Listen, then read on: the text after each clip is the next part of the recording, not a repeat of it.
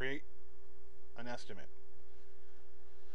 The first thing you're going to want to do is on the main screen is create a new estimate. Click this button right here and this job info form will pop up. Fill out the customer name, their address, their city, their phone number, email address, where this job was referred from, and the job name. The estimating methods up at the top, we're going to choose which one we're going to use.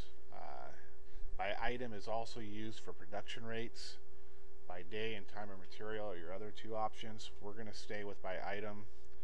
We'll choose the people who are going to be working on a job, the boss, which is you, and your two employees. You can change the profit for this job by simply up or down arrow. We'll leave it at 10%. And once you're done finish filling this out, go ahead and click save and continue, and it brings us to this screen right here. I'm just going to give you a few examples. I'm not going to go through to do a whole estimate, but just so you get a general idea. The area that we're going to be working on is a stucco. So simply just type in stucco prep here. There's not much to this, so it should take just one day for one guy to run around and do the patching and trenching and whatever else needs to be done. Not much materials involved, just maybe a bag of stucco patch.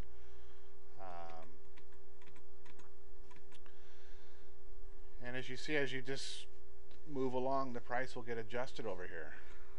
The next method, make sure you got the production rates box turned on to use that method. Just simply click that button and the form will pop up. We're going to go ahead and choose stucco, brush and roll. From our measurements, we have 2,200 square feet, and we're going to put 2 coats on this. There'll be another video on how to actually record rates, so you'll get an idea of how this works. Anyway, so we have 2,200 square feet, 2 coats. You can select the finished product from when you recorded this in the past. We're going to stay with Regal Select Flat. If we went to Aura Flat, you'll see the price gets adjusted. But we're going to stay with the Regal Select Flat. Aura is kind of overkill for stucco in my opinion. The picture here is just a sort of a reference that what we're estimating on now is something similar to when we recorded this rate.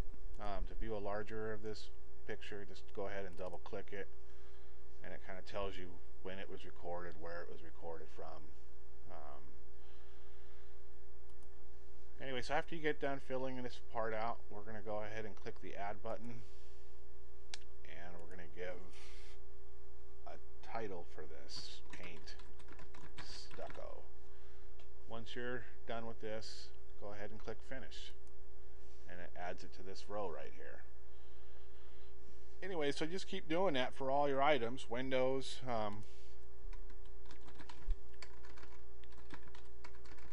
I could spell here, windows, paint, 2 days, 3 guys. If you want to use the material form, exterior products, we're going to use Aura semi-gloss, and it's going to take 2 gallons. Add, and it adds it to this grid right here. Once you're finished, just click save and exit, and the materials gets adjusted.